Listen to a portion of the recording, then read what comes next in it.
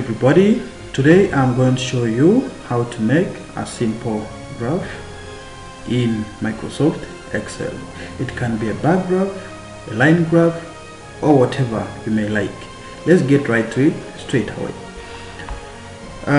You come direct to start depending on the office you're using. I'm using a Windows 10. So in Windows 10 you click here. Some people they can put it on the display here, but in my computer I have it here. You go and click all apps, then you look for Microsoft Excel and you find all the Excel packages are all here, or Microsoft Office packages are here. So our interest is Microsoft Excel, but there can be many ways you can access Microsoft Excel. You can either just click on Windows and you search Excel and it gives you Microsoft Excel. You see, Excel 2013. See, for me I'm using Microsoft Excel 2013. If you're using earlier versions or the latest version, the interface can be slightly different, but that cannot change anything. What we are going to do is the same across all versions.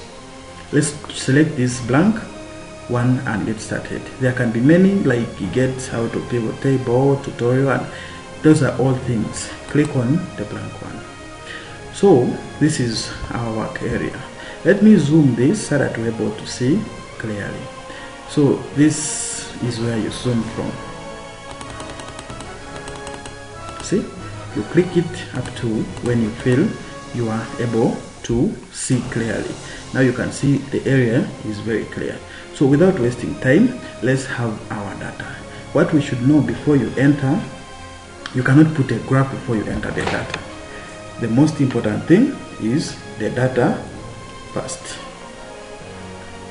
So we can maybe imagine like you want to enter something, maybe your boss wants to see something like how the visitors have been coming to the organization. This area we can say maybe the months,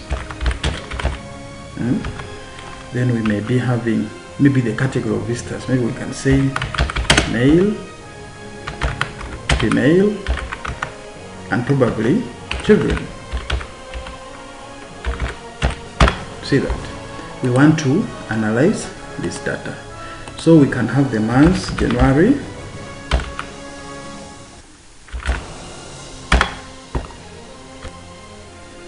February.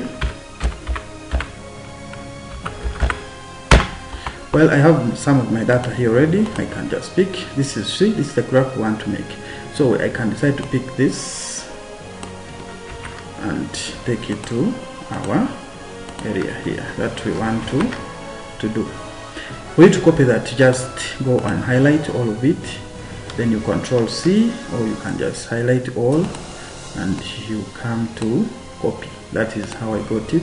So when you come in here, you can just Control V, or you come to this and paste. You can just click that or many other paste options. I'll show you that in the next tutorial. Thank you. Now we have our data. Our interest is to make a graph like this one, or anything more than this or different. So this is what you're going to do. You select the area you want the graph to be. For example, me, I want mine to be here. What you're going to do is, you know, there are all these functions in Microsoft Excel, but in this area we want to insert. So you select insert, then you choose the type of graph you want. You know, this is called charts.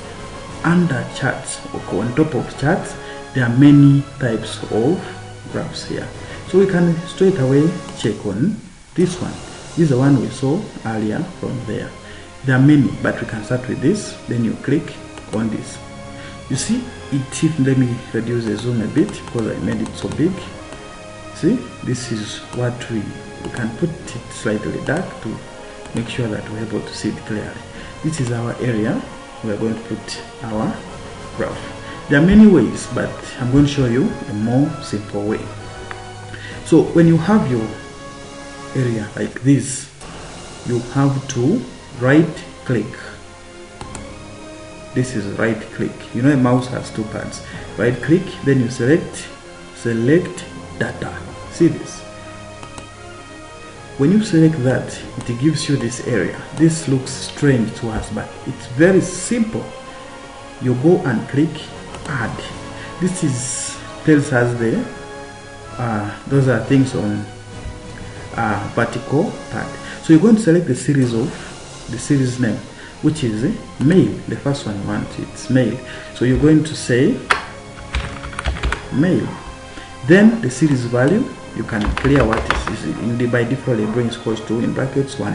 You clear that and select all the data in mails. See, already behind it shows something. You say okay. You again say add. So when you select add, you say your series name is female. When you finish selecting female, you remove this and you highlight all female and press enter. So after that, you remember we're left with the one thing, which is children.